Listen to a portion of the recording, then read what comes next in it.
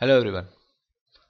So till now we have discussed about the skew, how the skew is behaving in terms of the setup and hold violation. So if we will decrease the skew, there are chances of setup violation. If we increase the skew, there are chances of hold violation.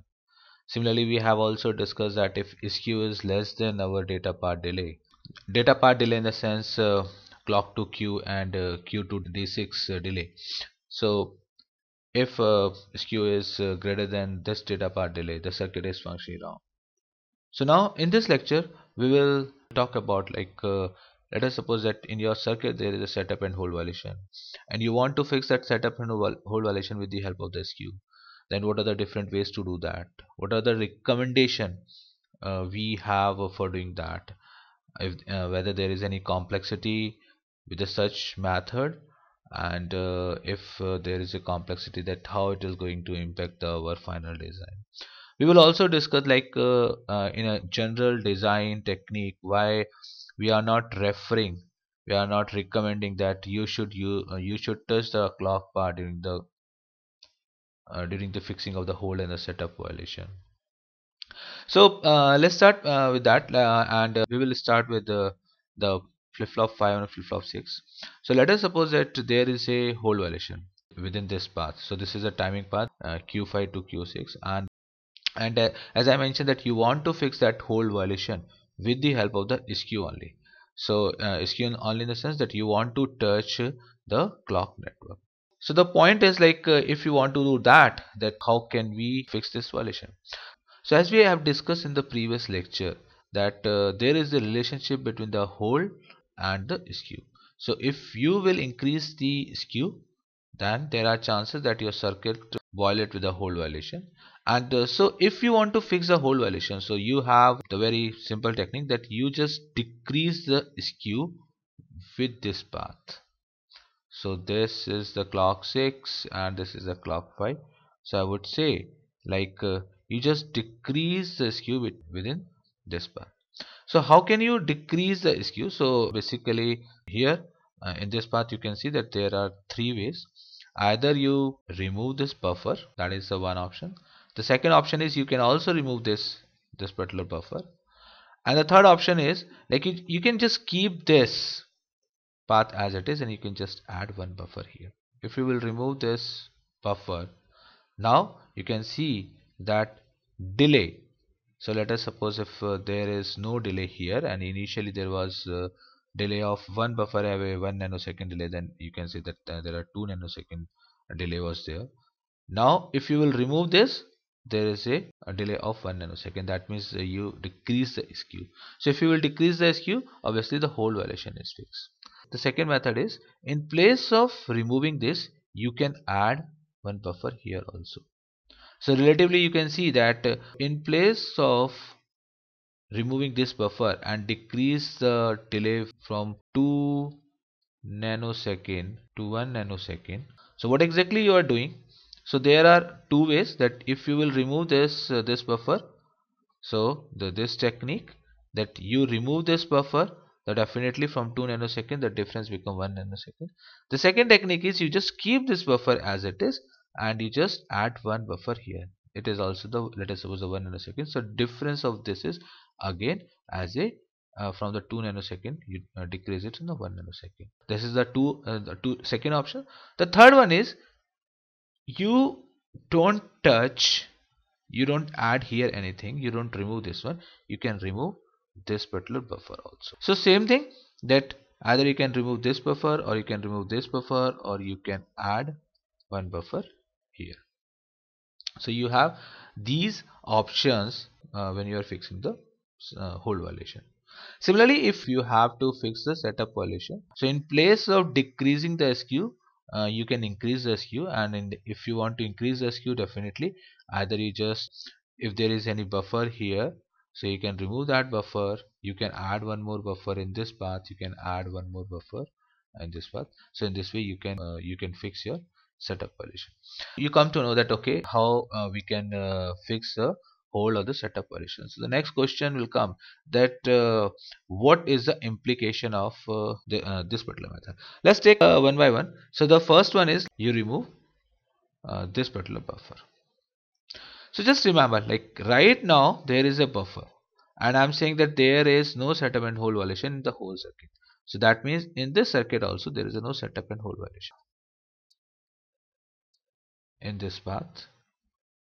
The skew is, let us suppose this is a 1 nanosecond and this 2 nanosecond. That means the skew is 1 nanosecond, and there is no setup and hold violation. So if you will remove this particular buffer, so what is going to happen? Now this 1 nanosecond skew, that is going to increase 2 nanosecond, and as we already discussed that if you increase the skew, what will happen? There are possibility that there will be the hold variation. So what you have done, that just removing this buffer, it can fix the hold violation in this between the FF5 and FF6, but there are chances that it will violate this particular path. So you fix the hold violation here, but this path now violating the hold check. So that is the one drawback of removing the buffer here. So now what you will do, you will say that okay, you will not remove this particular buffer and you will add one buffer here. So it is going to solve the same purpose. That means in this path you are decreasing from 2 nanosecond to 1 nanosecond, and there is a no change here. So there is no change here, it is still the 1 nanosecond. But what will happen to this path? Initially there is no buffer here. That means the difference between this path is 1 nanosecond. So if I am talking about this, the skew within this path is 1 nanosecond. The moment you added this, that means you increase the skew here, and if you increase the skew here, what will happen? There are chances that this particular path violate the hold violation. That means this option is also not recommended. This is one of the reason that we never recommend to add or remove the clock buffer which is very next to the clock 6. So never we always ignore this approach. We don't want to add a buffer here, or we if let us suppose the buffer is here, then we don't want to remove this buffer here, because it may fix your hold violation or the setup violation, that particular path, but it can affect the another path. So now the thing is that in place of removing this buffer, so if we are removing this buffer, that is not going to solve our problem.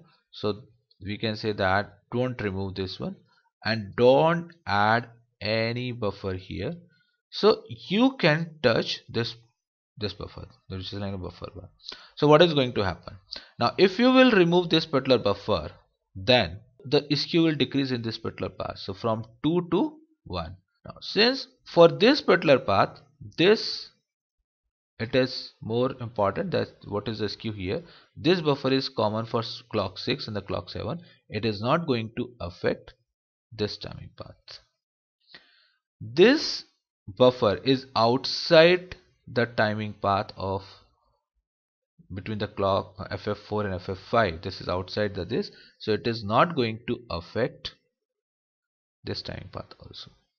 So you can say that this is the right approach. Okay, now we got it. Let me just summarize the thing, that if you want to fix the hold or the setup violation, so what you have to do, if you want to fix the hold violation, you want to decrease the skew. So for decreasing the skew, in this particular scenario you had three options, like remove this particular buffer, or you can add one buffer here, or you can remove this particular buffer. In the setup it will be the reverse. So as we just discussed, that if you will add any buffer here, it will affect the timing path between the FF4 and FF5, because the skew will increase. So that means there are chances that there will be the hold violation. Similarly, if you will remove this particular buffer, again you are increasing the skew in this path, and there are chances that this path will have a hold violation. So the right approach is that you will always either add or remove the buffer from this common clock path. So for this common clock path, in the sense this path is common for the next stage, and this path is not going to come into the previous stage, so there is no problem. In the next lecture, we will discuss that what are the different complications if we will add this particular buffer in this place. Like an example, like let us suppose that if your circuit have something similar to this, so what will happen? Similarly, there are other complications in the circuits also. We will discuss that part in the next lecture.